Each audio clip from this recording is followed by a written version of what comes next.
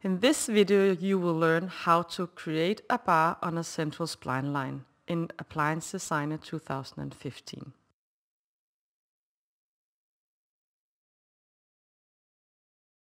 What you will learn in this video is how to create a bar on the central spline line, both 2D and 3D, and how to do modifications to the bar. Just a small definition of a bar in Appliance Designer. A bar is a three-dimensional bar. It can be created both on a model set or another component in Appliance Designer. The bars are pre-designed in Ortho Control Panel, where you can go in and make modifications to them. To create a bar, the workflow contains 4 steps. We are in Appliance Designer and we're about to create a bar.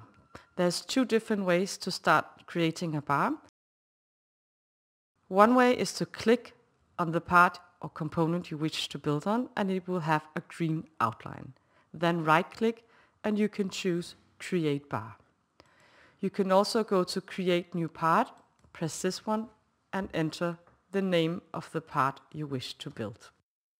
Press OK, and over here you can press the plus and then Create Bar. If you've chosen to create a bar from the left side, you have to choose which source you wish to build your bar on. So you click and choose what to build on. Over here you can choose colors to define a different color to your component. Press OK. The first part is insertion direction, and if you're satisfied with the insertion direction, you simply press Next. Now for the creation of the bar, as I said, there are 2 different options, like you can create a 3D on model or 2D on a plane. The 3D on model is just pressing the markers on the model and you have created the bar. To create 2D spline on a plane, you press this one and you create a spline line on the plane. You simply put the points on where you want the bar to be and press Next. Here you'll see the spline. You choose bar type from this side and you choose bar ending wrapped around or flat if you want them to be flat at the end. To move the bar, you have to touch these small markers.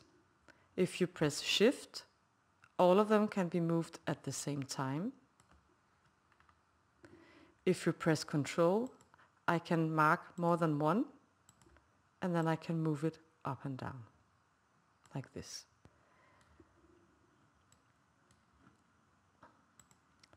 The green ones here is going to make the bar thicker or thinner, and again if I press Shift, all of them, and you can make it smaller or bigger. The red ones I can make alterations to, and again if I press Shift, it will be all of them I can move. So this is how you can create a bar, and if you're satisfied with the outcome of the bar, you press Next, and in the last part here you have a post-processing where you can move the complete bar back and forth or up and down like this. So once you've done that, you press Done and you have created a bar. The icon of a bar will look like this.